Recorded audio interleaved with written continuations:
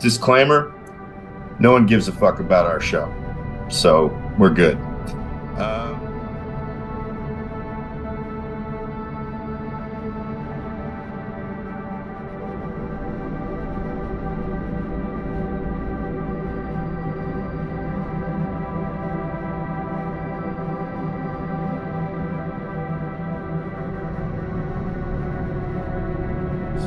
And we are back, episode 6. Welcome. Meaningful times with friends. Wow, it's amazing that we've gone this long and we're still friends. Yeah, let's introductions. Jason, Nathan from Newark, Ramshackle Dan. We got that down efficiently now. No beating around the bushes here, fellas. You're right down to it. Via somebody communicating with Ramshackle Dan, their exact words were, "I didn't realize that Dave was so woke," which frankly offended me. Because I don't care for the appropriation of this term woke.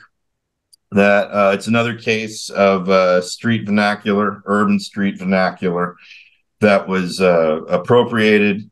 Woke became the today's version of "right on, brother," with the non-black community that was trying to be down with, the pretty much black community, because it came from a term mainly "stay woke," where the initial intention of woke was really in reference to, I got the definition behind me, a term that's backwards in my window that I can't read, but basically it was referring to racial injustices. Okay, so that's where, it's like keep your eyes open, at all times, because a lot of shit's, fucked up, as far as, race. But then I first was made aware of woke being in the comedy community, because if there's anything that I've learned from being in the comedy community, is that comedians are so obsessed, aspiring comedians mostly, are so obsessed with this thought of being on the right side of history, as if anybody is going to care about them in another, year, let alone 5, 10, 50 years. And so there were people that would be talking about, I like to be woke. I'm trying to stay woke and da-da-da-da-da in their sets. And I just kind of was like, who cares? And then it got really appropriated by the right-wing media circuits as being all-encompassing of any progressive agenda.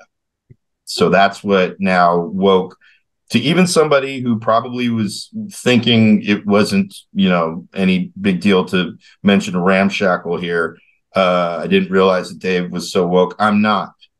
This is pretty much mostly the same, but I keep an open mind and shit. But here's the thing, I have bigoted thoughts.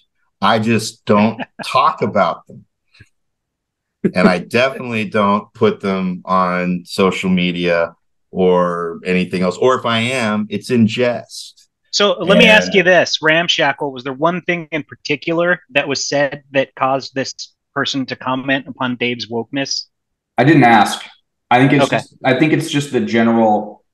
I think this person has seen Dave stand up a lot and was surprised at kind of the political or sociological takes juxtaposed with what he sees on stage. I think that was it. Yeah, because my act clearly is so hate driven. I think so. That's why I like it. Yeah. given my white nationalist leanings, I'm just like, yeah, this guy gets me. And then I'm on this podcast. I'm like, what happened to Mean Dave? Probably my most inappropriate joke is one that's on my social media, my TikTok and my the kids in cages thing? Yeah, kids in cages. Exactly. And that's a tribute to my grandparents. I dare say that if the fact that I've told this joke both on stage and to my relatives, they're my aunts and uncles, especially the ones that would get upset at like my brand of humor, and I've made them laugh at that. I do love my grandma and my grandpa very much, and they were people that came from a rough era, rough background. all kinds of stuff. And I'm glad that, you know, I get to have what sounds like such an insensitive joke. That's just basically, yeah, they passed away before we started hearing about kids in cages, because they would have been extremely upset they didn't think of that shit first. So that's anyways, back to this woke shit. Jason, any thoughts of wokeness, whatever? Well, not really. I mean, primarily it feels like woke has really been completely co-opted by Republican assholes. So it's almost like there's almost no value in the term anymore. That's what bugs me, is that when it's brought up, it's even in a context where people think they're using it correctly, who would never use the term. They're using it in terms of how that end of the spectrum redefined it. Yeah. Is this anything progressive? Any kind of like a message of compassion or any sense of just basic human empathy? Oh, you're woke. And it's like, fuck you. You know, I have my insensitivities just like anybody else. I always say the whole woke thing is more like, it's like if the word cool became politicized. Oh, you're anti-cool, man. You know, just something.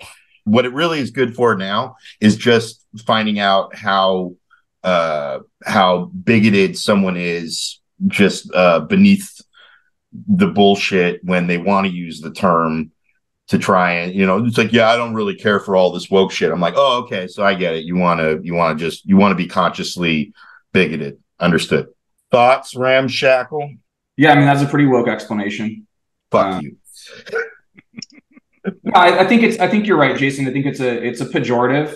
It's to basically categorize a type of left wing or category or collection of left wing thoughts. That is really, really distracting, Dave.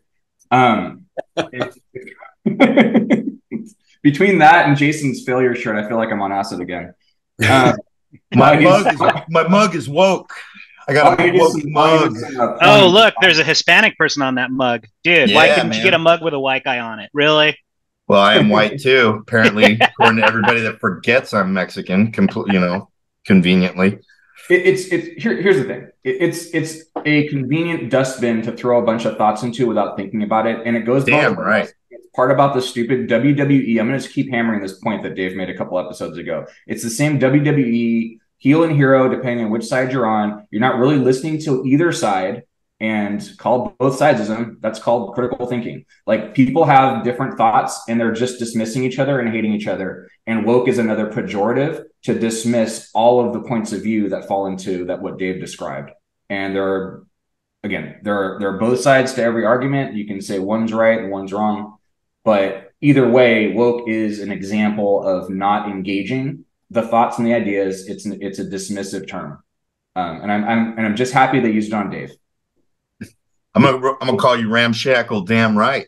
And it makes sense why comedians were so compelled before it became such a right wing media tool. Why comedians were also the ones to blow it up, because anything, like, I hear about so much that goes on in our pop culture and whatever, from comedians trying so desperately, like, oh, something happened, and then I only know because so many of these thirsty motherfuckers want to say something about it and think that they're the first one to say something. Like last night, I learned that Jonah Hill sent some very insensitive texts to some gaslighting texts that his ex-girlfriend, a cute surfer gal, I don't know her name, but she outed him as being an abusive texter. So we're, you know, Jonah Hill is now officially just a standard issue human being who sends terrible texts to people. So, are we canceling people anymore, or are we post cancel? I think it's more of I don't think it's so much canceling as just like, I mean, it's definitely an attempt to, but in the end, when I saw, I'm like, oh, a celebrity sent a shitty text to his ex-girlfriend. Oh no. And a series of shitty texts. People grow callous to some stuff. It just like comes in waves. Like things cease to be shocking anymore. I mean, if you think about what was considered shocking 25, 30 years ago that are just normal, it's the Overton window. It just keeps expanding. And I think that people are just, like Dave said, like Dave's reaction was right. Like, oh yeah, he's a normal person that has, flaws and characteristics of everybody else. And then you'll see the reactions for people they really want to get rid of. They still deplatform people from social media. And the extreme piece is debanking people, which is pretty hardcore, because you really, in this day and age, you can't live life if you don't have a bank account. And so that's the next level that I'm seeing now is people were getting kicked off of, when they're getting kicked off of social media, they're getting kicked off of PayPal and Venmo and stuff. And now they're getting kicked out by like banks if they really, really don't like you. So I haven't heard about that yet. I believe you. I haven't. So there's this politician who I'm sure you guys would find repugnant, but he is a marvelous shit talker. He used to go in the EU and just rant for 15 minutes about the illegitimacy of the EU as a governing body. And again, I don't care about the politics. He was just a major league shit talker. His name is Nigel Farage, and he was the one who led Brexit in Britain to get away from the EU. Gotcha. And he just got debanked. They basically just canceled his bank accounts. It's happened to a couple other political figures. And so, like I said, there's the callous, and then it ratchets up. And I think that's the next thing you're going to see. To try and silence people is to take away their ability to do business. Well, I mean, it's already that kind of already.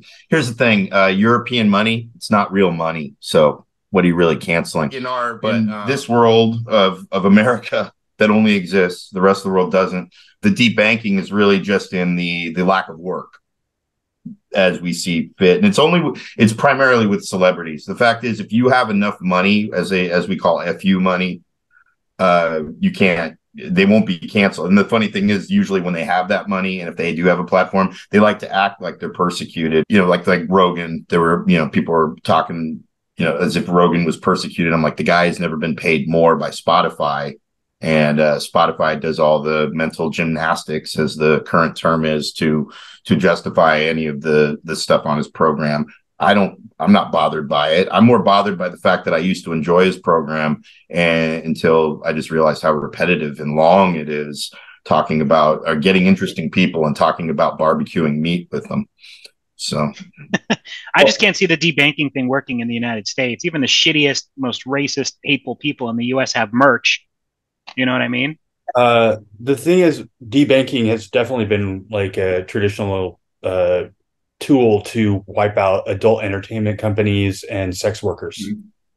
Boom. Yeah, and that's actually, the next step, if you're really reading the tea leaves, they're talking about this in the UN and everywhere else, is going to a complete, like, getting a cashless society and going to a digital currency.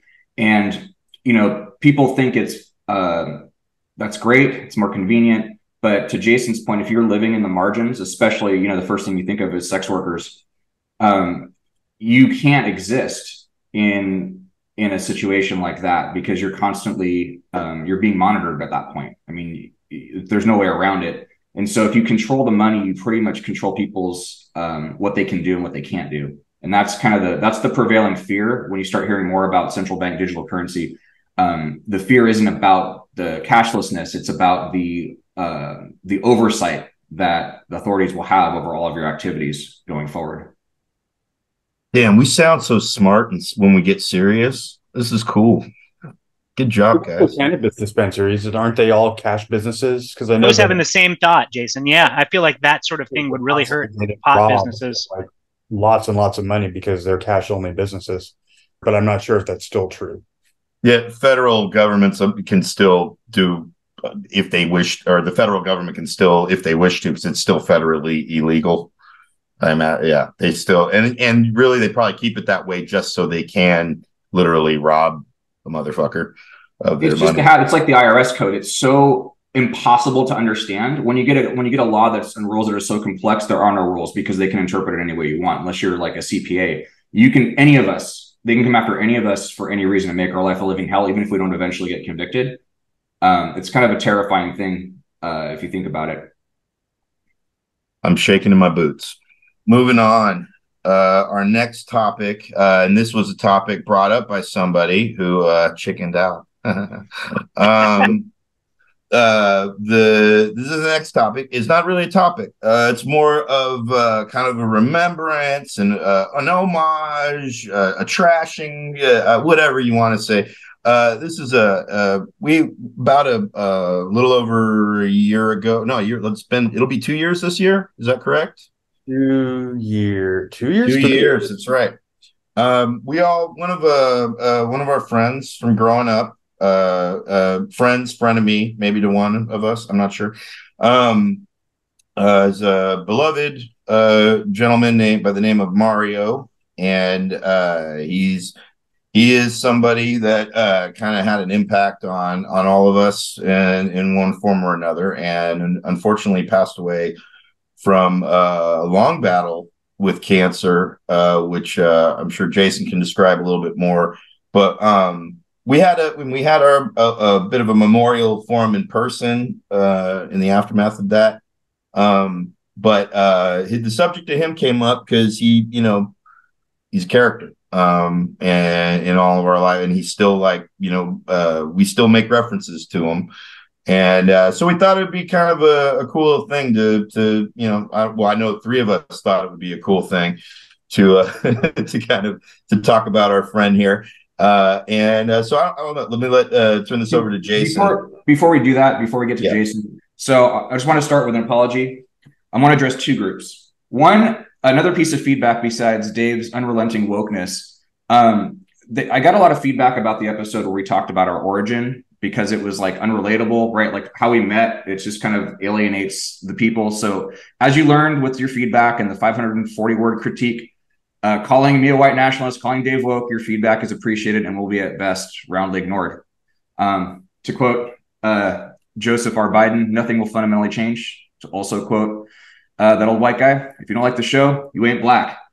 The second piece is, let me apologize to all the people hurt, insulted, schemed against, cheated, violated, lied to for personal gain, stolen from, and or otherwise had the misfortune of becoming a host organism to Mario's personal brand of interpersonal toxicity. I just want to say, I understand, and you are not alone. All right, so Mario Rodriguez, met him. Dave introduced me to him when we were 16. It was Thanksgiving Day that year, and I was desperately searching for marijuana, and nobody had any. And so I called Dave after calling everybody I knew. Dave was like, I think I might know a guy who's got some. And and so I meet up with Dave, and we go over to this guy Mario's house, and we ended up like walking around smoking weed with him on the railroad tracks. And from the moment I met the guy, he was like talking shit to me, like mad shit to me, like threatening to body slam me and shit. Just absolutely absurd. Like, and I just thought, wow, this guy's fucking crazy. And I was terribly amused. So we started hanging out. And eventually he became my first boyfriend, mostly by default, because there was nobody else gay in town, or at least nobody out. So we were like two little punk rock boyfriends going to queer core shows and at the Gilman and all that. And we were kind of joined at the hip up until he died, basically, even after we broke up and everything and moved on. We had periods of time where we didn't talk because we had big problems with each other, but we were pretty much very close friends from the time I was 16 till the time that he died, terribly and horrifically in the hospital, from a cancer that ironically we didn't even know he had until the last few days of his life. He had cancer for a long period of time, but it was in his throat. And then he ended up getting diagnosed with colon cancer, but he had beaten both of those, and he had a hernia that, because of COVID, they were supposed to be doing surgery on, but they kept postponing his procedure because of COVID, and they didn't want to, have him come into the because it wasn't, life threatening. But he kept having stomach pains that they would blame on this hernia of his. And when the pain got so bad that I had to finally take him to the hospital. And while he was there, they discovered that he had a growth on his liver that had come over from his bowel and had metastasized and spread, and it was inoperable, and there was nothing they could do except watch him slowly die. And it was really awful because as much shit as Mario talked and as much balls as he was terrified of dying. And the fear in his eyes, the last time I actually was able to speak to him when he was conscious, was heartbreaking. The day after, the last thing I said to him was, "You're not going to fucking die. Shut up." And then I left the hospital. The next day, Dave was going to go see him at the hospital. And before Dave got there, he had gone into cardiac arrest and was taken to the intensive care unit. And he never regained consciousness. So for about a week, they were trying to determine whether or not he would come out of the coma. And I was his decision maker. I was his caregiver. So they kept asking me, so do we keep him on life support or do we remove him from life support? And I said, well, if you're telling me that, there's a possibility that he could still wake up again, then yeah, keep him on life support. At this point, I didn't know that the cancer was inoperable. The liver cancer was inoperable. They wouldn't operate on him while he was in the coma. But they seemed to say that there was some hope that they could they could take care of it.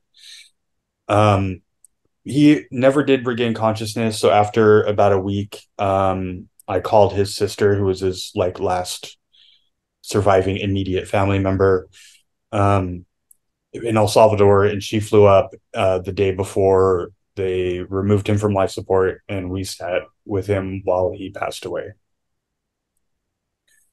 And I don't know, it was a relief for me in a way because, Mario was a complete pain in the ass. And as much as I loved him, he was just, he was Mario. And it was the most difficult decision I've ever had to make in my life to say, yes, kill my friend, but it was the right thing to do. Cause he would have just been in pain and miserable if he was actually awake. So I don't know. It was really rough. And, but it's just all the little inside jokes and things that you kind of share with somebody will never make sense to anybody else ever again. And it's a really sad thing, to say the least. And I guess that's probably about all I have to say for the time being. Well said. So I think to anybody who ever was offended by Mario, we can all take solace in knowing that it was a long, slow, painful death.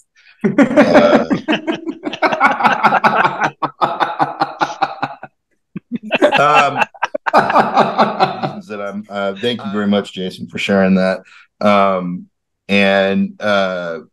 One of the things that Mario's friendship, he came about, he was a coworker of another friend of ours, who we've mentioned before in both Meaningful Times with Friends, and is in the Meantime with Me and Dave episode where we all kind of had one of these first powwows, Dennis Cullen. And he worked with him at Burger King. And that's primarily where Mario's appearance in our lives stemmed from. And by the way, when you say he worked at Burger King, his primary income was stealing money from Burger King. But he also collected a paycheck. He lived near my parents' house, and so I'd visited him there. I think, I don't know, a couple times or something. And this is again some of my early wokeness before I even knew I was woke. Was Jason and I were obviously we drugged together. Mario, I believe drugged with a couple of times, And Jason wanted weed. I thought Mario might have some, and it turned out they did. And little did I know that a love connection would be made through my extreme heterosexual relationships with these two gentlemen. There's friends that I have where I sometimes think that they already know each other and they haven't even met yet. Mario is one of these people where I want to say there's certain people that I, before the term even was coined, I would absolutely call Mario a hater.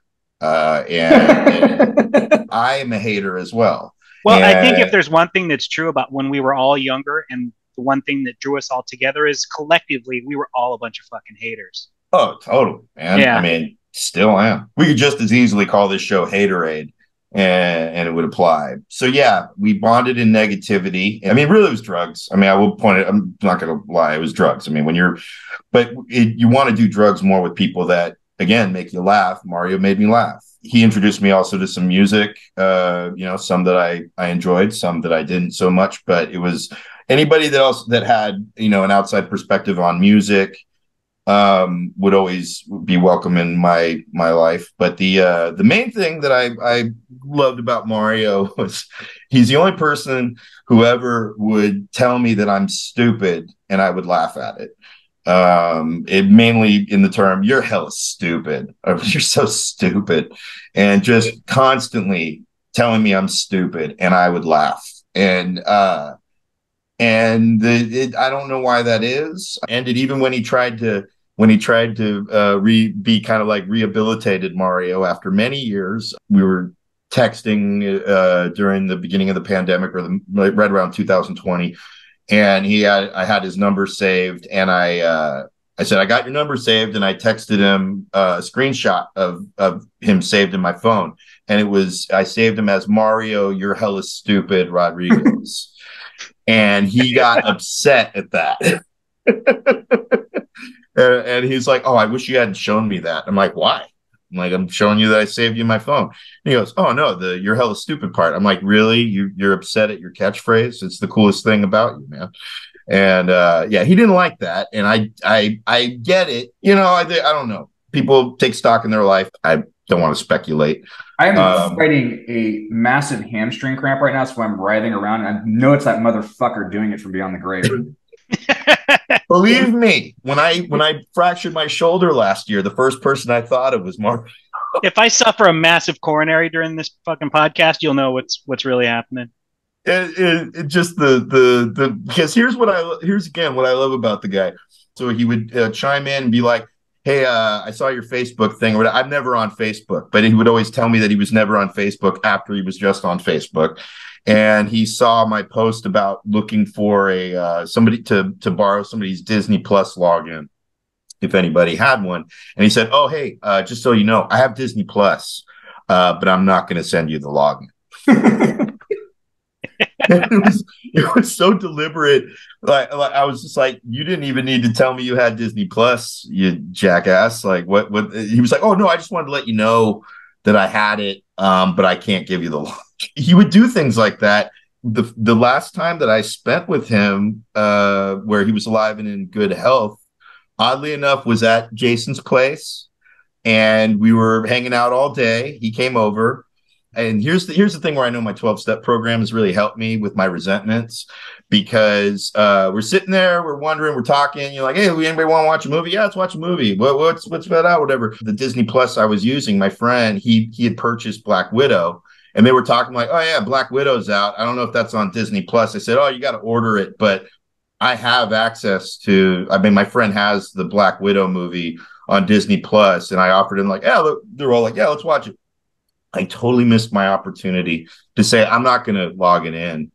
I just completely offered to use the Disney Plus. And here's where the joke's on me. We watched Black Widow, and all Mario did through the movie was basically talk about how terrible Florence Pugh was, and who was my favorite part of the movie. Plays Black Widow's sister, and he's just trashing her through the whole thing. And I was like, I remember, I'm like, we can turn this movie off. I'll turn this car right around. But it was a lot more fun to listen to Mario's Haterade, I will admit. Wow. Mario was for me a time one of my closest friends. No joke. When he started hanging out with Jason and they started going out, Jason was one of my best friends. And I met him through Jason, obviously. We had some good times. I loved his haterade. That was one of the greatest things about him. And I thought he had good music taste. The drug thing was huge in life at that time. We all got high all the time, did shrooms, took acid, the whole 9 years, right? Like it was just such a part of life. My favorite thing I ever did with Mario was one time we both were bored and Mario and I it was just us two hanging out for some reason. And so we used to go down to the marsh in Newark that was right by the Dumbarton Bridge. And there's a big rock jetty that separates the bay itself from these salt marshes that are out there. And Mario and I smoked a joint or something. And I remember we were walking and there was this giant, you remember how big TVs used to be, big tube TV things? Like we came across this huge old TV that was just sitting there that someone had dumped. And Mario was like, let's destroy it. So we picked up this piece of concrete that is what these big seawalls are basically made out of and chucked it into the screen of this TV. And the thing exploded like onto us, like with a giant, it was insane. And like just glass went everywhere and it was in our hair and all over our clothes. And like we were breathing in whatever powder and stuff flew out of this TV. It was insane. Like to this day, I'm like, what did we breathe in when we friggin' destroyed that TV? But that was who Mario was. Like he had that punk rock edge to him where he was just that guy who was like, you know, hey, we're walking along a trail. It's beautiful. Look at the nature. Let's fucking destroy this thing. Like that was sort of the beauty and the fun of what I liked about Mario. But if I'm being honest, Mario was also my worst enemy for a long time. One of the biggest mistakes I ever made in life was when I was about 21. Was thinking it would be fun to move into a house filled with my friends. I had just gotten a full-time job. This was like 96 or 97. There was a house that Ramshackle Dan lived in. Our friend Doug lived there. Mario lived there. And at the time, I think there was a guy named Mike that lived there. You moved in after Mike. Mike moved out, and that opened up for me to move in. Like, all right, I'm 21. This is going to be great. My parents want me out of the house because I have a full-time job and I've left school. So the timing was right. And that ended up, if I'm honest, being one of the worst mistakes of my entire life. It caused me to have a falling out with my entire friend group. Most of you, with the exception of Dave, I didn't speak to for over 20 years. And Mario was sort of the ringleader of what caused all that friction. You know, and I was an asshole too. I'm not going to place it all on Mario. I mean, we were all 21, 22-year-old fucking dickheads. But Mario went full on like house Nazi on everybody. Like, talk about like creating lists of who's doing. Nathan will vacuum the house on July 7th at approximately 10:20 a.m. And just we fought about drugs, who was stealing whose fucking weed. And then I started dating this woman who would eventually become my wife. She's now my ex-wife. But that caused all this friction in that fucking household. And I think there was just one final massive blowout argument that I had with Mario. And I just was like, fuck it, I'm out. And I like literally moved everything I had out of that house like in an afternoon and didn't see Mario again for like 22 years. Not once. Not one phone conversation. Not an email. I mean, this was probably before we sent emails out or had, you know, the internet and stuff. And I got to say, I deeply regretted that. I wish there had been some point within those years that there was some way to catch up. It just never happened until the pandemic rolled around. The pandemic was sort of this big coming together of people. Dave started doing these online comedy shows with his friend Nina. And I don't know, maybe it was 2020 or 2021.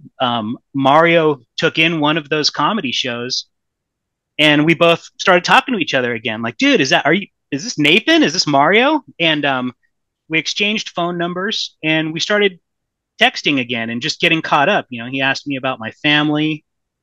my sister, how her kids are doing, and just, it was great. It was great to catch up again. And I saw him one time in person before he died. And unfortunately, I think you can really reconcile with friends. You can. There sometimes if you can like admit to each other, like we were assholes, like we can, like with Jason, for instance, like we talked again after all those years and things are cool. Like, but with Mario, it was I remembered at that time why we stopped talking for 20 years. I'll put it that way. And that's too bad. That's too bad. I wish it hadn't gone down that way, but we are who we are, right? So I think we still had fun that day.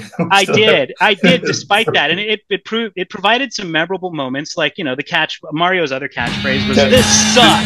This place sucks. Yeah, I remember that was the final words that I ever saw Mario personally say were "This place sucks" before he bounced out. But even after that, we still texted each other, like because we both had the mutual Star Wars thing, so it wasn't all bad. I'm not going to say that's what it was, but I feel like I couldn't come on and sugarcoat shit and say it was all good because I think part of his charm was the ugliness too. There was like a charm to the ugly side. When he was in my life and things were great, what I loved about him was his vitriol, and especially when it wasn't aimed at me, it was all fucking good. Oh yeah, yeah. But when it was aimed at me, it wasn't. So deliciously evil. Yeah. He also, I don't know if you're aware, he was also cheating you and Doug on the phone bill. Just FYI. Oh, no doubt. I mean, it was 27 years ago. I mean, I don't even remember half the bullshit we were even arguing about anymore. It's so trivial and doesn't even matter. You need to get it out of his estate. Yeah, seriously. That's why Nathan, at his memorial, I could see Nathan just pocketing all Mario's shit. He's like, I'm gonna pocket. I put like 10 pupusas in my pockets that day just to fucking get back at his ass. Oh, he worked for Pac Bell. Right. And so I had my own phone number, so I was kind of out of this. And he worked for Pac Bell, so he got like a 25% discount on the phone bill. People are like, what is it? What does that even mean these days? But like so he told Nathan and Doug, he's like, hey, let's put the phone bill in my name. It used to be in Doug's because Doug was the master tenant. And then I'll give you, we'll have to get a discount. What he did was he took his discount from himself and he overcharged both of you. So he was paying almost nothing. And I'm driving to the garage where the laundry was, right? And I'm like, I don't know how I figured this out, but I just like, hey, dude, I know what you're doing. I'm not going to tell them, but if you ever try and pull that shit on me, I will fuck you up. And he just looked at me, he's like, okay. But I think Jason brought something into frame here. Yeah, it suddenly occurred to me that Mario should be here. Yeah. I'm sure he's there. And you know what he would say? He'd be like, this podcast sucks. Oh, are those his ashes? Yeah, this is his urn. Him, man. The big, giant block of He's a big black box. That makes me want to buy you a cat. This is Mario, everybody. Hell yeah. Hi, Mario. Probably the best representation of him that I can think of. I didn't realize, Nathan, what you were going through. And I didn't realize he was doing that to you, because he was doing that shit to me too, and he was causing a lot of that shit between us and between everybody. I mean, Doug was kind of hands off because like Doug was neutral. No, I think it was one thing to be Mario's friend and observe that behavior and be able to go home at the end of the day, but living with it full time was a whole different thing. Like I said, I can't blame it all on Mario. I can't. There were a lot of other factors that contributed to that whole shit show. And you and I have never talked about this, honestly. It's weird because I think we have this deeply in common. That's my exact take. I lived with the dude for a long time. Like I lived in the Papa's house. Mario rented a room from a full-on NAMBLA dude. And if you don't know what NAMBLA is, I'm not going to explain to you. You just make sure you Google it on a work computer. This was a boarding home for men. It was Mario, and he didn't have a door. I don't know what that was about, but he had the room without a door. He had a curtain. The man was independently wealthy. He apparently had brought like K-Fox, like acid rock, to the Bay Area back in like the 60s or 70s. So Mario found one of his bank statements. He's like, this dude is freaking loaded. And he was an elderly man who walked around in tidy whities. and he would refer to himself in the third person, right? He'd just look at you sometimes in a leering way and go, Papa knows. And he would when he was calling Mario, he'd go, Mario! Mario! That was the best. That was like everyone would call Mario. Right. We would all say Mario. Right. And so he told, like, that dude invited me into his bed. He also like put his hand on my face and like looked at my acne. He's like, you know what this is? I'm like, acne? And like, no, those are spots from jerking off. And like, he was just creepy, but like, you got to understand, like, I mean, you guys understand, is like the sense of humor that we had. We thought it was just fucking funny. Like, he obviously wasn't going to overpower us and penetrate us anally or orally. So it was like, there's just this fucking creepy dude who had these like, and I'll say this, there were 18-year-old boyfriends that would come in, and he was like the world's lamest sugar daddy, like fucking bottom shelf, like Wolf Schmidt vodka of sugar daddies. Like, he would let them fucking do laundry at his house and drive his like 74 caddy and then suck his dick. Like, the guy had like fucking serious like miser game. And we all knew this, right? And so anyways, I got kicked out of my house. I go home one day and I got a keep out sign and all my shit's in the garage. He's like chain locked my fence when my mom was out of town. And like, I had no place to go. So Mario's like, there's a room for rent here. I'm like, sure. Because again, Papa says you're welcome. Yeah, I mean, anyways, so I move in there. And then eventually that lifestyle got old because at the time I had a girlfriend and there were no girls allowed in the house. Like, that was fucking red line you did not cross. Like, no bitches leave. Yeah. Because I mean, you figure at that age it was probably hard for him to conjure up an erection when he had these young dudes. So he didn't want anything fucking salty in that game. That was a good relationship at the time because we had a common enemy, which was this filthy old man. So we then Dennis was moving out of that house, and so he and I teamed up with Doug. Doug had a good job. He was like a forklift operator for Hitachi. I think I worked for the city at the time. Mario was stealing money from Burger King. So we all were like able to muster enough to get in there. And then we met this guy Mike, who was a freak. His catchphrase was "rockin'." And I remember, oh my God, that's right. He had a picture of he had a poster of Shirley Manson and Aquaman. Those were his two posters. And he's like, Shirley Manson is the most beautiful woman in the world, right? And he had this feminine affect. He'd come home every fucking day from work and he would lock himself in the bathroom in the hallway for like 35 minutes straight with dead silence. No flushing, no water, just dead silence. I don't know what he was doing. I like to imagine he was like gripping his penis head and just fucking punching it over and over again for 35 minutes just to like get whatever was in there out. And then I asked him about the Aquaman poster, because that's a weird superhero, right? And he's like, do you know any other superhero that commands 70% of the planet? And I'm just like, actually a pretty good freaking point, dude. So one time Mario and I were in the kitchen and we were talking about like, we're just in the kitchen talking shit. And I was like, hey, like, would you fuck MC Hammer in the ass? And he's like, nah, I wouldn't do that. I'm like, for how much money? He's like, I just don't think I'd get an erection. I'm like, well, for like $1 million, I would like fucking duct tape my dick to like a splint and then like wrap it in a condom. And then Mike walks and he's like, I am too much of a raging heterosexual for this conversation, when he went into his room.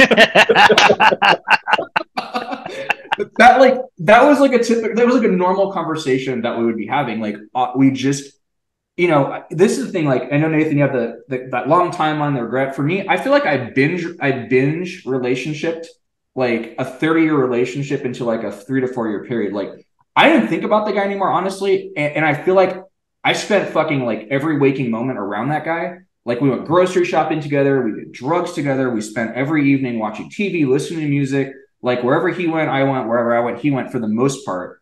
And it wasn't even like we particularly liked each other. It was just that we were always around each other for a long ass time. And I will say this, kind of calling back to the last episode, that dude was a miserable SOB, but you could talk shit to him and be deeply personal. And if it was good, like, if I fucking nailed him, he would just cackle. Like, he would disconnect from the personal nature of what I was saying to him and just bust up at how good the insult was. Mm-hmm. And so I'll appreciate that. And I don't need to go back into what Nathan is saying. I will say I had almost the exact same experience with him that Nathan did. He was conniving. He was, I would say, the world's like least ambitious politician. Like he was kind of like doing like our friend group, like fucking House of Cards. And it's like, why? Like, if you're that fucking cutthroat and you're that fucking like mean spirited and selfish, like you should do something, be like join politics. But instead he decided to focus all his weird manipulation and backstabbing and pitting people against each other in our friend group. But that being said, I wouldn't spend that much time with someone who wasn't fucking entertaining. And he was a great shit talker. He was the only person who can compete with me in terms of how far he could spit a loogie. That was an ongoing battle.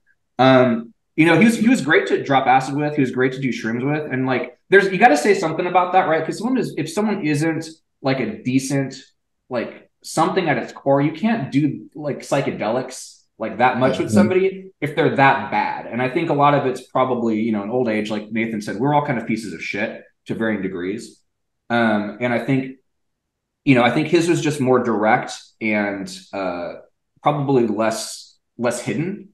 And maybe that was by intention, but like, I mean, there's just me and him doing like psychedelics together a lot.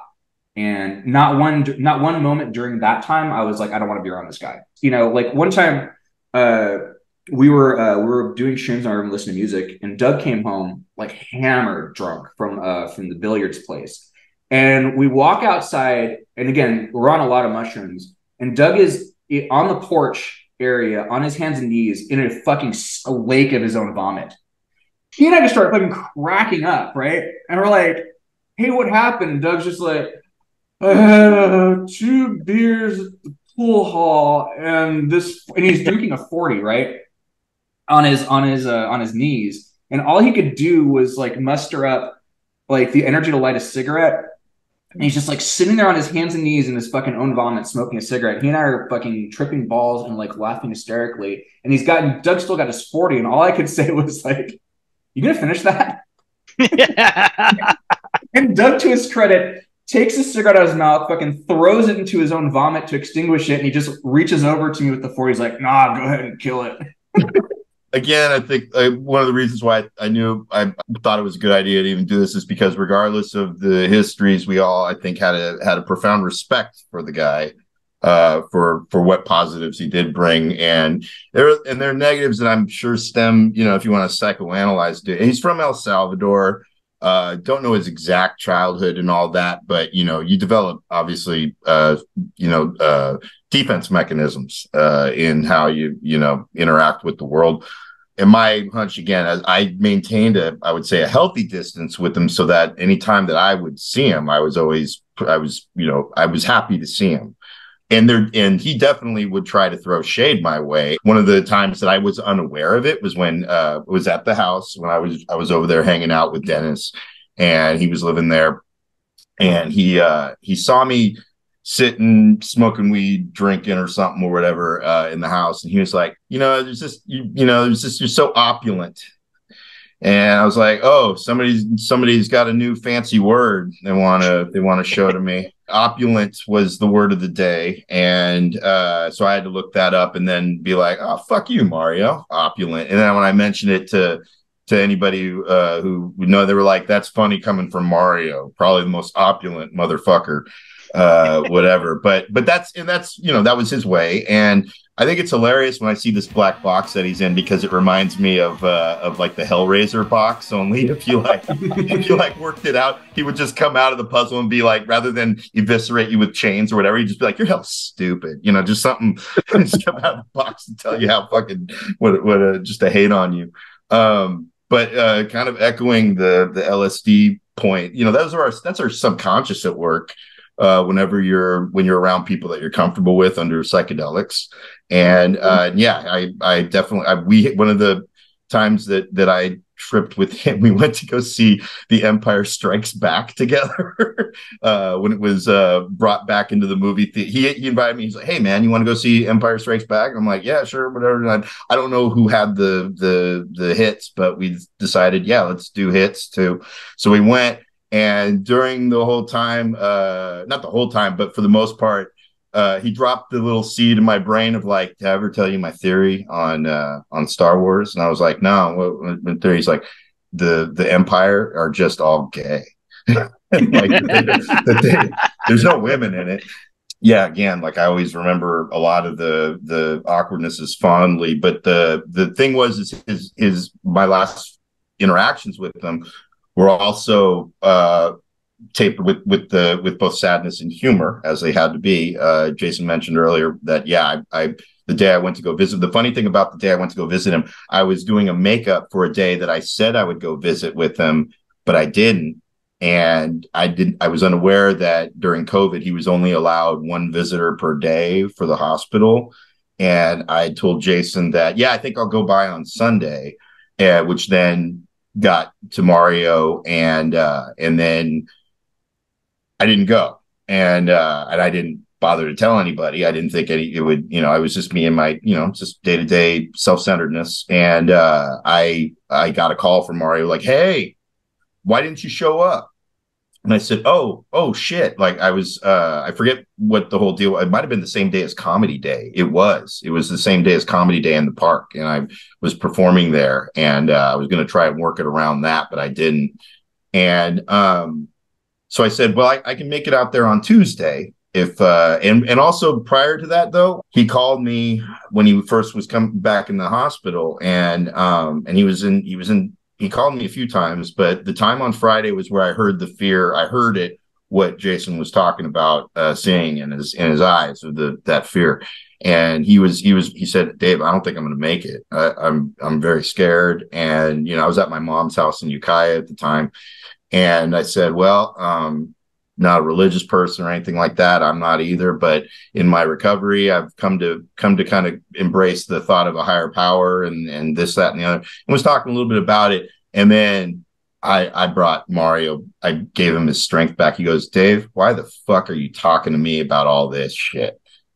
And I said, well, I guess, you don't, he goes, I don't fucking believe in any. And like, he just chastising me for the thought of a god or a higher power. And I'm like, well, now I've talked to you so long about it. Now you're embracing the idea of death. And he started laughing.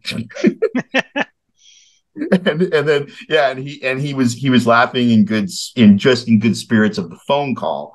By the time we got off the phone. And so it kind of made him forget his fear of death at the moment. Are your little girls almost done? Yeah, we're almost done. Pop, this is my dad over here. Yeah, so did he call us little girls? He wants to eat. We're having breakfast. Wait, did he call us little girls? It's hey, we're talking about a friend who passed away. Have a little respect. I don't. Yeah, sure. He must have known. We'll talk about you one day. All right. So you're the only remaining. All their dads have passed on, Pop. So we should, enjoy it. You want to pass on to you? No, I don't. I want to say appreciate it. These are my good. Work on that. That's Mario acting through my father right there. All right. So, but no, he ended up. What was it? So the last day I was supposed to see him, I said I'd be there on Tuesday, and he asked me to bring him. What was the brand of juice he liked, Jason? Oh, Currents. Kerns. He wanted me to get him a can of Kerns. And so I was making every effort to find a can of Kerns, and where I went, they didn't have Kerns. They only had another juice, so I got that juice, knowing full well that I was going to get chewed out for bringing the wrong juice. And that's so. And then I showed up, and I talked to him that morning. He was making sure that I was going to still show up. I think I talked to him at noon. And it was probably only a matter of minutes later that he went into the cardiac arrest. Because when I got to the hospital, I knew what his room number was, and it wasn't that. He was in the ICU, and they made me wait like 45 minutes before. It's so awkward sitting there. I was the only person sitting there that people were like randomly checking. And there was this one woman who was it was totally like a woman that was kind of in the spirit of Mario, who like saw me there, and she's like, yeah, you can't see him. She just was really indignant in the whole thing of like, you can't see him yet or whatever. And she wasn't a nurse there. She was handling like all the towels and the linens. And then the person who was caretaking for him came over to me like 45 minutes later and was like, "Oh, are you here to see Mario?" And I'm like, "Yeah, I've been waiting here." And so she took me back there, and yeah, so I saw him. And he was unconscious, looking very awkward. I just remember his feet weren't covered up, and the lady started talking to me like basically like I'm visiting the lady now because I'm looking at my friend who is, you know, I didn't know at the time, but yeah, he was pretty much, you know, not with us. And all I could really think about was the fact that, well, at least I'm not going to get chewed out for bringing the wrong juice. Because I knew I was going to get a heap of shit for that. Like, I asked for Kerns, Dave, and you brought me this shit. But again, just to kind of echo that you know, there's bittersweetness to the guy. And again, Jason knew him, was closest with him, and all that. I'm grateful I got to have what times I had with them and was able to reconnect with them, you know, enough to, in the end, to still again have fond memories of the guy. Yeah, so. I feel the same way. Despite everything, I'm really happy that I got to reconnect with him before he died. 100%. Yeah. I'm really glad that I walked away from him when I did and never looked back. I ran into him once, like a couple of times. I just ran into him in the street, just like, you know, hey, how you doing? Whatever. Didn't exchange information or anything. It was just cordial. Yeah, good for him. R.I.P. Indeed. The song, Jason said that a Mario song is L7's Death Wish. And I haven't listened to it in years, listened to it last night, and I thought 2 words: hell is stupid. I mean, this was the quintessential Mario band, right? Like, yeah. I don't know. It was his favorite band. It was difficult picking a song because my first instinct was to pick a song called Slide, which I personally think is like one of the best rock songs ever written. But we both like were really into that song a lot. But there's like, you know, there are 3 people who sing in that band. And so he was a big fan of Danita Sparks, who sings Death Wish. I personally love Susie Gardner, who sang Slide. So I was like, I wanted to pick Slide, but then I was like, well, no, because it needs to be a Danita song. And then I was like, well, Fast and Frightening, because of course, you know, it's like kind of a go-to L7 song. But then that just seemed like a little boring. But then it just seemed appropriately resonant to pick a song called Death Wish. That's just all about a person being totally self-destructive. Because, you know, we all at some point or another in our lives have been incredibly self-destructive. So it seemed and yet so not wishing for death, as we've come to understand the underlying reality of all. So the irony. I mean, I think this is the funny thing is that I've spent like a lot of my behavior in my life, I've come to recognize, was all kind of like the Judy Tenuta joke about being too lazy to commit suicide. You know, just kind of like slow rolling my own demise, you know. So it's just funny to me in a way that Mario and Gary have both died, and I'm the one who's still alive because I was the one who treated my body the worst and was the closest to death, you know. Except, well, I don't know, Mario was pretty damn close to death a couple of times. But it's like out of the 3 of us, I figured I'd be the one who died first, you know. But God damn it, now I'm the only one. For those who don't know, Gary was your roommate, and another ex, but a dear friend of yours for 20 years. Yeah. So yeah. Yeah. So it just I thought it'd be funny to pick Death Wish, but also it's a fucking killer tune. It's a simple song. Yeah. The L7. One of the things that is they're probably their strongest suit is style, because all of their songs you could play when you learn basic guitar, but their tones and that's the thing, because it's literally like one note for most of the song. They're very Ramones-like, not in that they sound like the Ramones, but you know how their Ramones song, they all kind of sound like a Ramones song. Formulaic. That's what L7 to me has always been like. They sound like L7, and most of their songs sound the same.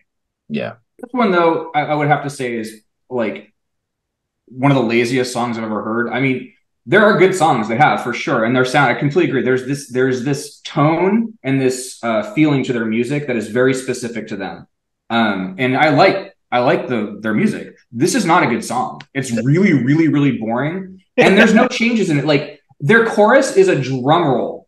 Like it just goes back in, and I found myself, first of all, the song didn't need wishing for death. There you go. No, sorry. Yeah, I'm gonna get the lyrics yet. Like it's just a drum roll. The drumming carries this entire fucking song. Like the other guitarist could have like sat down and taken a nap during the song. There was no need for it.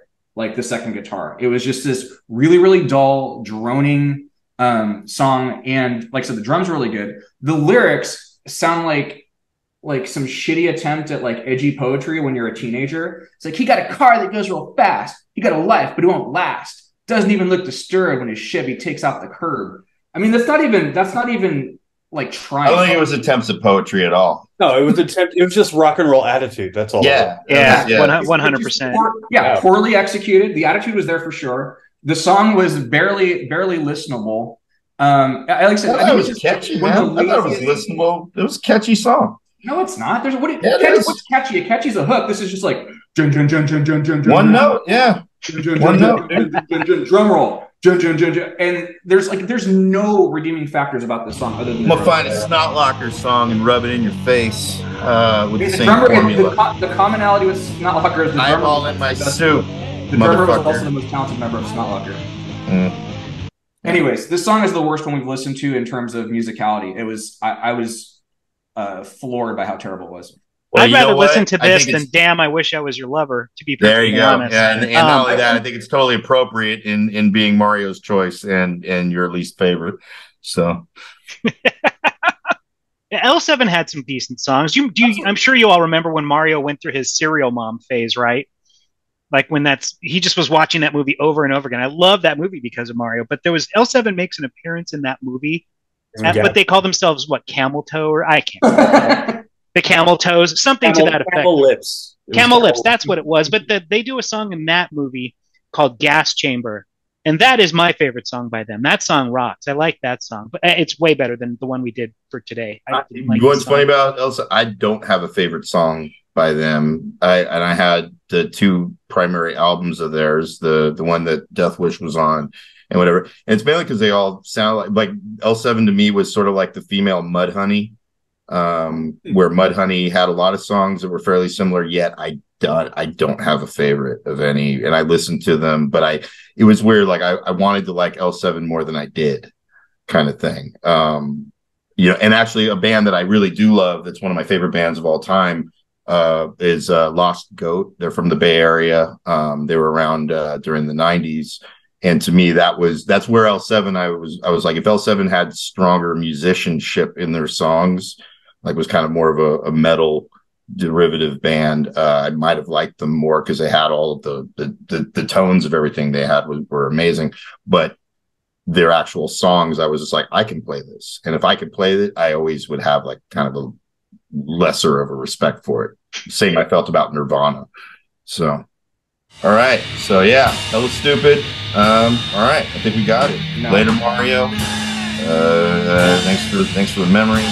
And yeah, a lot of love and all that shit. And yeah, so we'll be back again another time, another meaningful time with friends.